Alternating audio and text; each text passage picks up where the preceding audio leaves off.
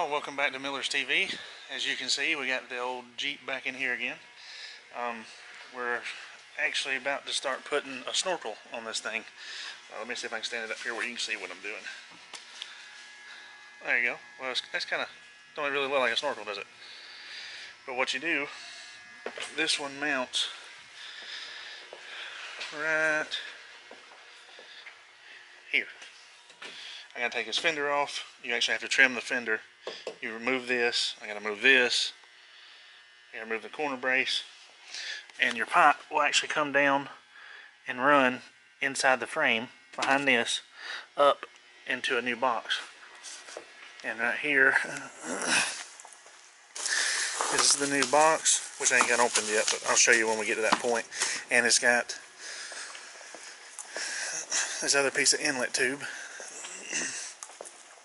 Let's see. Right there. And this is a rugged ridge, and it comes with that part that just sets right there on top of the hood. Excuse me. It just sets here, you know, on that side here, or it actually also comes with the adapter that brings it up to the top of your windshield. So I guess you can change it, you know, if you want to or whatever. As you can see, there's the 4 bolt holes. You can unbolt this. Let me lay this down. You can unbolt this piece, which pulls the air from right here, and then attach the upper mount, or whatever you want to call it, that comes up the windshield. So, alright, the first thing we got to start doing is getting the passenger side, focus, there we go. Getting the passenger side front fender off on the passenger side. You got to get your inner fender, and again, on the passenger side, I'm just over here, you got to get your corner brace and this off the passenger side. So we're going to get started on that, and we'll see y'all here in a second. We got to remove this corner brace. You got to remove these 2 screws for your cowl right here on your windshield wipers, so you can get to this and get this unbolted.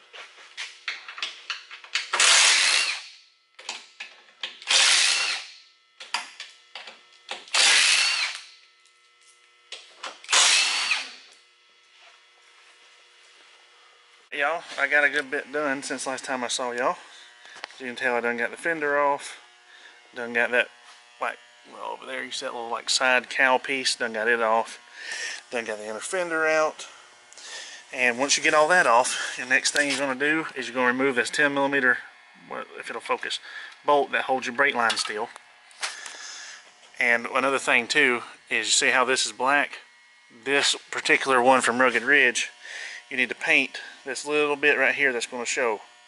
And then the box sets here, so you really ain't going to see it anyway, but that way it ain't like a mismatched yellow or black or whatever color you got. Next thing to do is bend this heat shield in so your aluminum tube will fit right in there.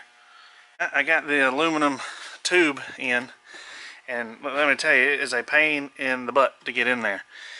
As you can see, this dust shield right here on the manifold, you actually have to, it even says it in the instructions, you have to fold the heat shield together.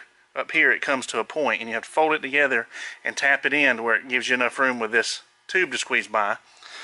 Let me get you off the tripod here. And then I've already slid this tube on. I'll move it so y'all can see. I was just test fitting it. There we go.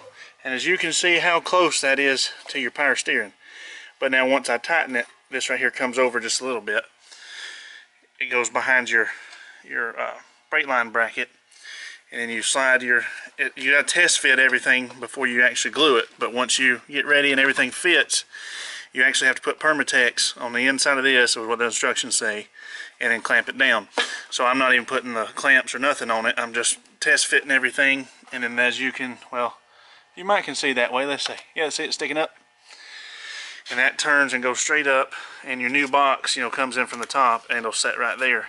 Your new bottom part of your air box. There's the old one. Alright, so let it down and get started on that, and I'll show you here in just a second. The next thing you're going to want to do, remember how I showed you this is on your aluminum tube under the, or next to the motor in the truck. After you install it, you're going to want to put your bottom that comes in. It actually sets in the truck just like that.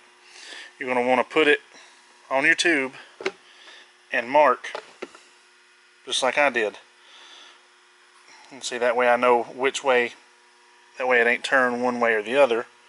And you're going to line those up, but you're going to get you some gasket maker, silicone, whatever, and put around this, put your tube on, clamp it down, and then you're going to want to come from the inside.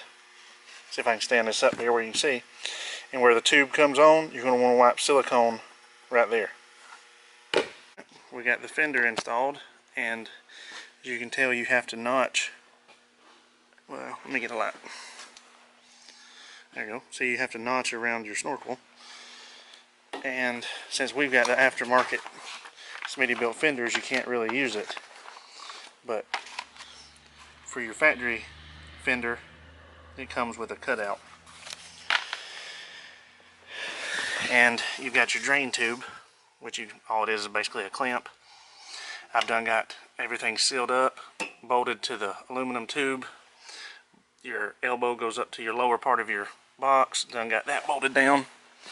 And then it also says to seal up your bolt holes with silicone. So I've done sealed those up. That's secure. I've done installed the cowl back, and you reuse the bolts you took off originally with this and your Z bracket. And that's all bolted down. Fender's bolted down.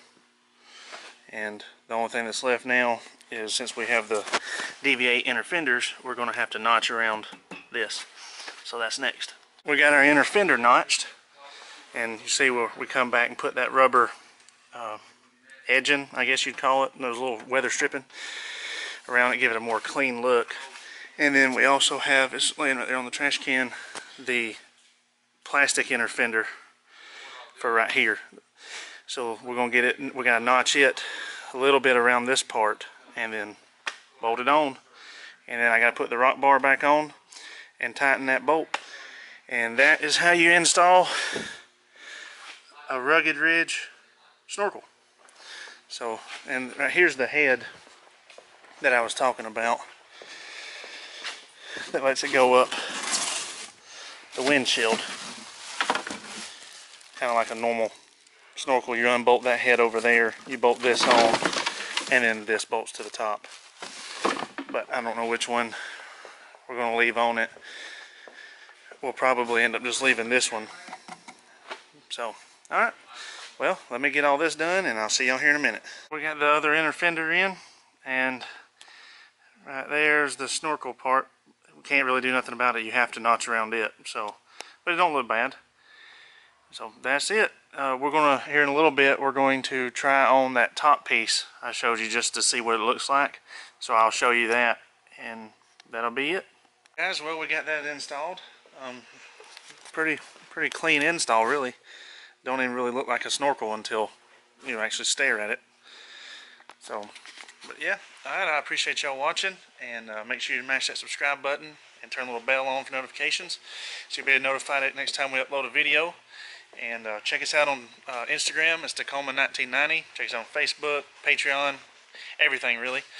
So, alright, well, until next time, y'all have a good one.